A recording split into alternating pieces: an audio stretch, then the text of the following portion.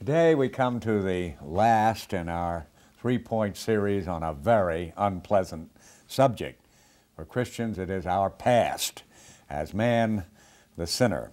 But I remind you once again, unpleasant as is the reflection on our past, it is absolutely essential to our present in Christ. Unless we have the conviction of being man, the sinner, we can never come to Jesus who shall save his people from their sins. And as a matter of fact, even after we come to him, we're constantly reminded of the depth of his love and grace as we reflect on the sin from which he has saved us. And through all eternity, as we contemplate perdition for the lost, we will be saying, "There, but for the grace of God, go I." So awful as the subject, man the sinner, is, it's indispensable to the story of man the saint, to which we come next. But before we take up this last in the three-point development of man the sinner, man who hates himself, let me remind you once again the overview of our series. We deal with man, oh man, the three faces of Adam. First of all, man as man, and then what we are now concluding today, man as sinner, man who hates God, man who hates man, and man who hates himself. The consideration for today, and then in our next lecture, we move on to this very happy, salutary theme of man as saint, and take up first of all man as regenerated, and then man as justified, and the faith, the justification, and the sanctification that are a part of it, looking finally at man as glorified when that which is begun in this world is perfected in the world which is to come, when man is established as a saint forever in a condition from which he never again shall fall. That's the time when he will be passa non pecara, and there'll be no passa pecara there. But let's address ourselves now to the fact that man who hates God and hates man hates even himself. In a certain sense, all men are like Esau, who sell their birthright for a mess of pottage. And the irony is, they not only lose their birthright, they don't even get the mess of pottage. Or if they do, they find it has worms in it when they come to consume it. Now you would assume that this is square one, where man really can rest. All right. He's a man who hates God. All right. He may even reluctantly admit that he hates his fellow man. But one thing he doesn't hate is himself. He loves himself. That may be what has caused him to hate God and man, but at least he has this grim consolation that he loves himself. He comes to rest on that particular point.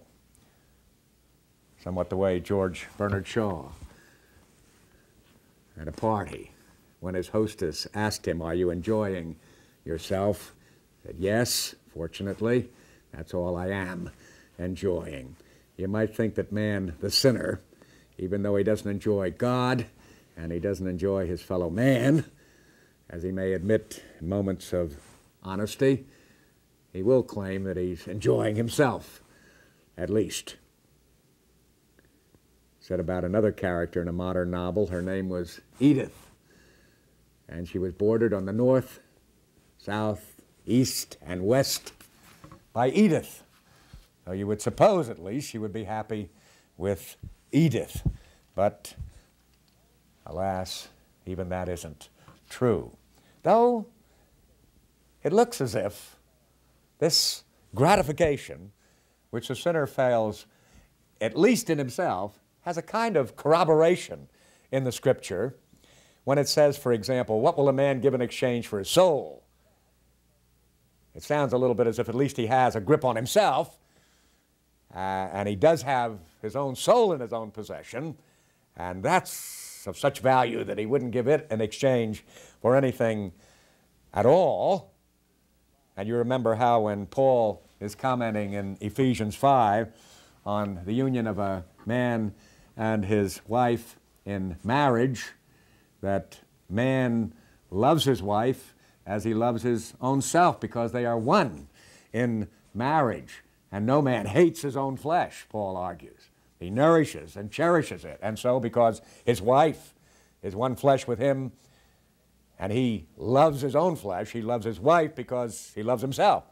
And so it looks as if there's a kind of support for the proposition that man does at least love himself.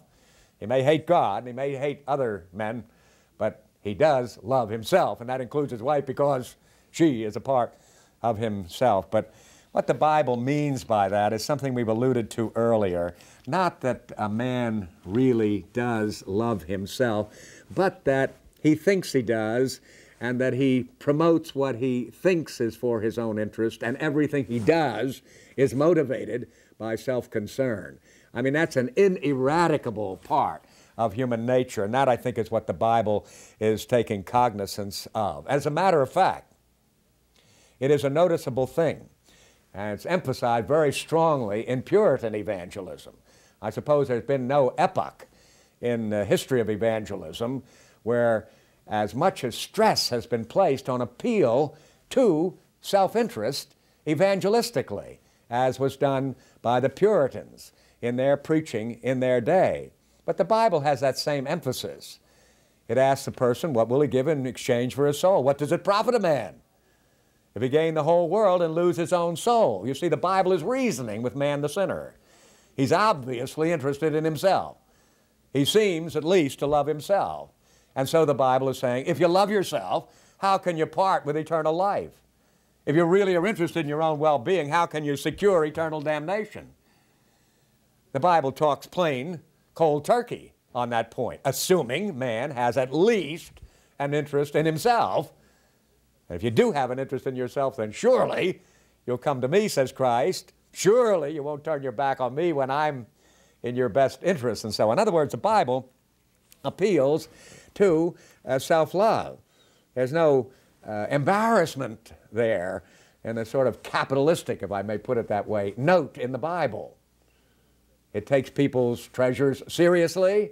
It assumes that they take their treasures seriously, and it reasons with them on the basis of their treasures that they value, and suggests to them that if they really are interested in their own well-being, Christianity should interest them, because it is truly and solely and exclusively for their self-interest. Take, for example, our Lord's teaching on the Sabbath. He labors the point that the Sabbath was made for man, not man for the Sabbath. The Sabbath has very strict requirements and does require man to curtail certain activities and to confine himself to certain endeavors. And it's a law. It's a commandment. But Christ points out that that law, that commandment, that restriction is made for man. It's for his good. He wasn't made for it. It was made for him. And if it's observed, as Christ commands it, man will find it's to his benefit to have done so. Now, the Bible appeals constantly as a friend of man and pitches its gospel, if you may put it that way, to a person who really has self-interest. It's not ashamed to do that. It assumes it. It isn't acting as if there's something sordid about it. It treats it as a natural concern and appeals to persons. If they really are interested in themselves, they will be interested in the gospel. Now, the Bible, while it appeals to self-concern and self-love and a legitimate desire for self-preservation and so on, it calls away from selfish love. I repeat, the Bible appeals to self-love. And any sinner who says, this much I know, I love myself, that if you really love yourself, here is something you will truly love. And therefore, appealing to self-love, it invites to the gospel. At the same time, it warns against selfish love. Now, what is the difference between self-love and selfish love? Well, you see, self-love is a legitimate concern for oneself. That's a duty, as we'll see in a moment. And there's nothing evil or wrong about it because God is the maker of the self, and the obligation to nurture it and so on is a divine mandate. So self-love or self-interest or self-concern, which is native to man, is something which is as proper as breathing. And a motive which, though abused by man, is nevertheless intrinsically instinctive and legitimate. Now, what is selfish love? Well, selfish love, you see, is an illegitimate concern for myself. I don't think it has ever been more sharply distinguished from self-love than Bishop Butler in his Rolls Chapel lectures in the 18th century. One of our finest modern ethicists, the Bishop of Bristol, pointed out that the difference between a good and instinctive and natural self-love and an evil, unethical, sinful, selfish love is that the latter is a other disregarding love. Self-love is a proper concern for oneself. Selfish love is an improper concern for oneself to the detriment of other selves. If I love myself in such a way that I hate your well-being or oppose your prosperity because it may impinge on mine, then that kind of love is despicable and not admirable. As I say, following Bishop Butler on that point, the difference between a legitimate self-love to which the Bible unashamedly appeals, and a despicable selfish love is that the latter is other disregarding. It is not merely a concern for me, but it's an unconcern for you that makes that kind of concern for me a bad thing. Whereas a mere concern for me, which was not a disregard for you, but a concern for you as well, would be a proper and a legitimate motivation. This is the reason our Lord says, unless you lose your life for my sake, you'll not find it. But if you do lose your life for my sake, you will gain it. You see what he means by that is, if you lose, give up, abandon selfish love, you'll really find true love. And if you hang on to selfish love, you'll lose yourself. If you lose that kind of love, you'll gain real love. But if you insist on hanging on to that, you'll lose even what you're hanging on to.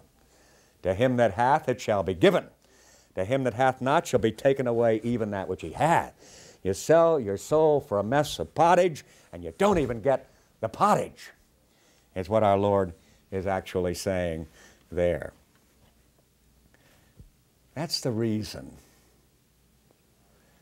the heaviest accent in our Lord's moral teaching, according to Henry Joel Cadbury's book, Jesus, What Manner of Man, the heaviest accent in Christ's ethical teaching is the negative, deny thyself.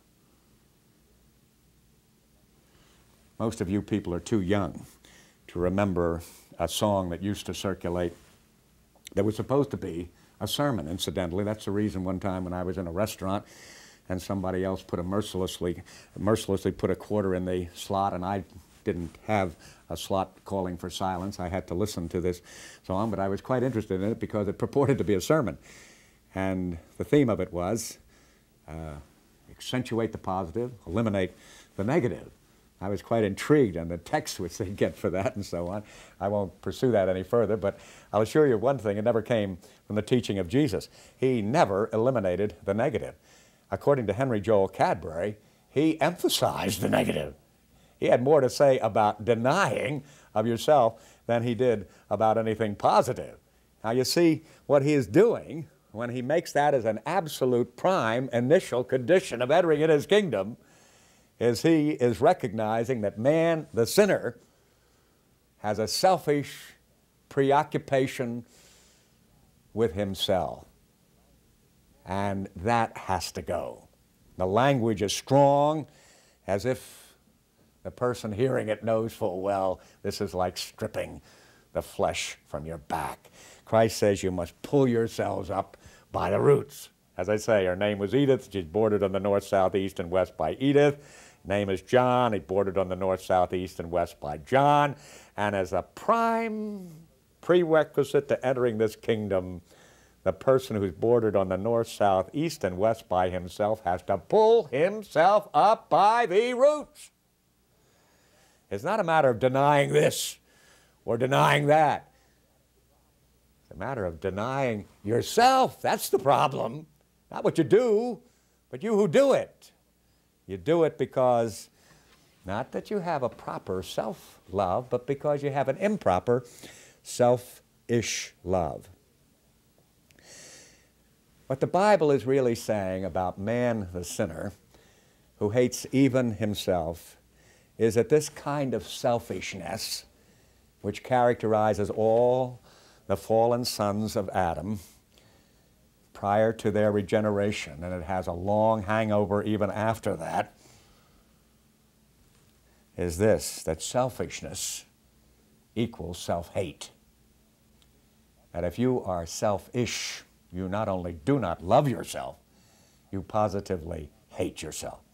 If you have an other disregarding love, you not only hate your neighbor whom you disregard, but you hate yourself who disregard your neighbor. A selfish love is a self-destructing love. And consequently, if you love yourself that way, face up to it. You hate yourself. We talk about people who are psychologically sick, and we call them masochists, who get their kicks out of tormenting themselves.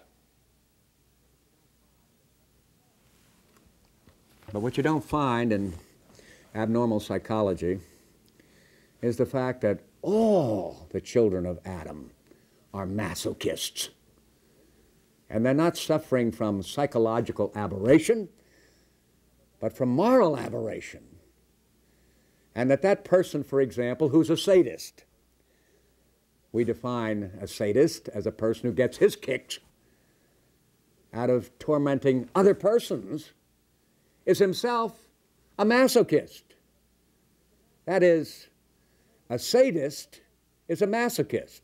A person who hates other persons, who torments other persons, who seems to get his kick out of making other people unhappy, is torturing himself, is heaping up wrath against the day of wrath. That's the way the Apostle Paul puts it in Romans 2, 4, and 5. God forbears against these enemies of his, who, as we noticed in an earlier lecture, hate him. God forbears to pour out all his wrath upon them. Why? So that his forbearance would lead them to repentance. Now, what do they do with his forbearance, which is designed to give them an opportunity to turn away from their selfish love, to pull themselves up by their roots, and to take up their crosses and follow Jesus? What do? Not that.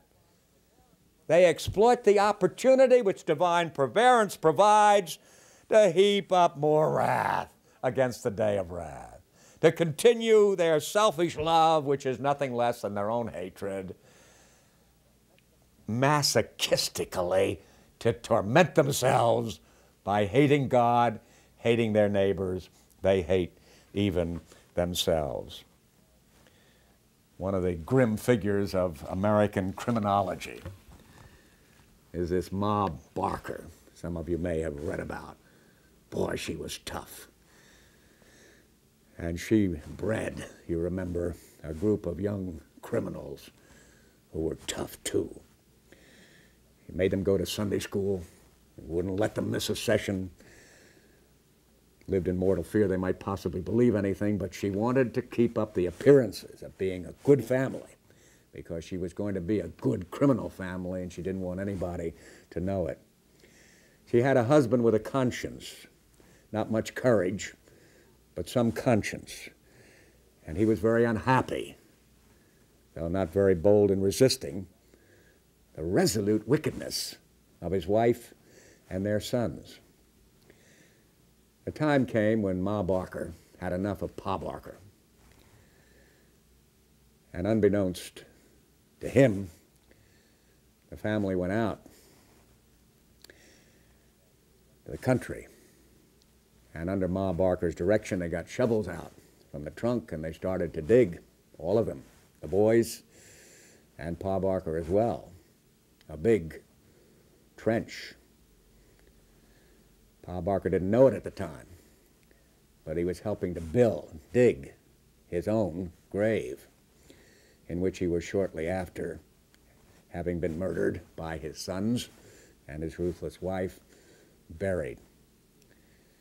That's what the sinner is always doing.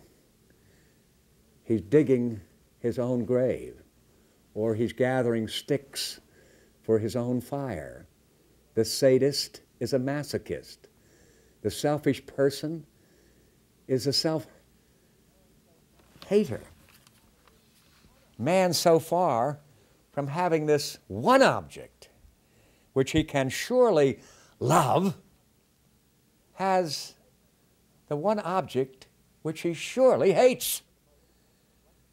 His animosity of God only promotes the blessedness of God, and his hatred of the children of God only aids and abets their growth in grace and in the knowledge of Jesus.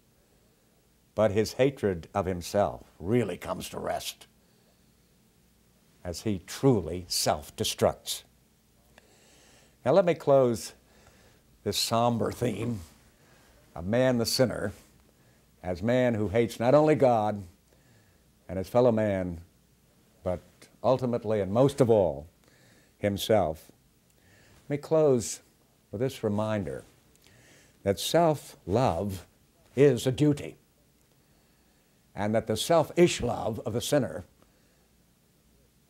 should not blind us to the fact that there is a good form of self-love which is as much of a duty as selfish love is a vice to be shunned.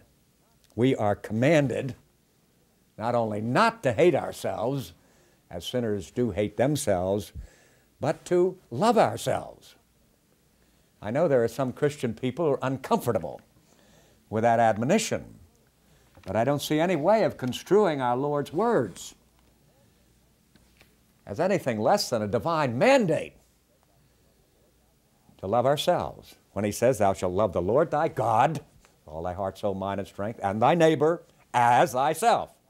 He indicates the fact that love for God and neighbor and self is the sum total of the moral law. I must love myself. You have a duty to love yourself. Only, as the Bishop of Cambridge put it more than a century ago, in the schools we learn first person I, second person you, third person he. But in the school of Christ, we are taught first person he, second person you, third person I. I know there are great ethicists, such as Thomas Aquinas, for example, who have wondered whether one can begin his love with any other person than the first person, I. There's a certain truth in that. Of course, love, my love, has to begin with me and from me. But when the Bishop of Cambridge said, in the school of Christ, first person is he, and second person is you, and third person is I think what he means is that though I must initiate my own love, the hierarchy of values doesn't begin with me, it ends with me. It begins with him, and moves to you, terminates on me. Only I have to remind you that though you have to avoid, on the one hand, the selfish love of the sinner, which is really self-hate, and you must actually cultivate self-love, and every true love you have for your God and your neighbor is going to promote your own well-being, the principle which Christ introduces at this point is you mustn't let your left hand know what your right hand does, which being interpreted means, I think, this: I've let you in on a secret. And you're in on the know now, that every time you love me, it's going to help you. And the more you love God, the more it's going to benefit yourself. Now you know that. The Bible teaches it. You're not supposed to be ignorant about things like this.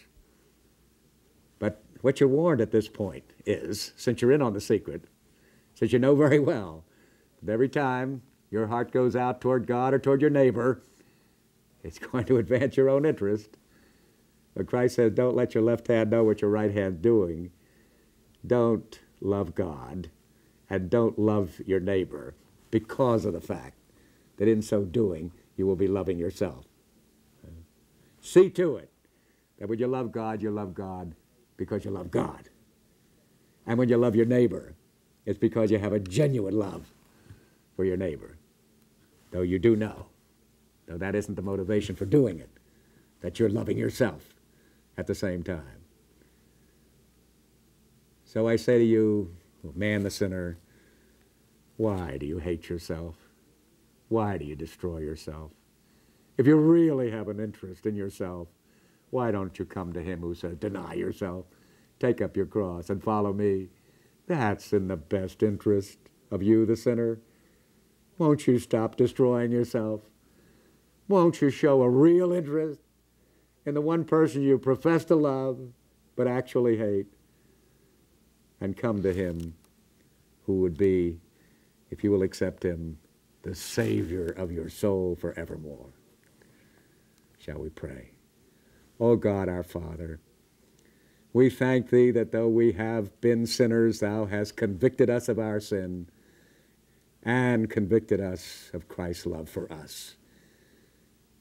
And we have, by divine grace, found that where sin abounded, grace did yet more abound. May many other of the fallen sons and daughters of Adam, man the sinner who hates God and hates his neighbor and hates himself, see the folly of his way and the glory of the way of the God-man, Jesus Christ, and come to him now, just as I am, without one plea, but that thy blood was shed for me. In his name, amen.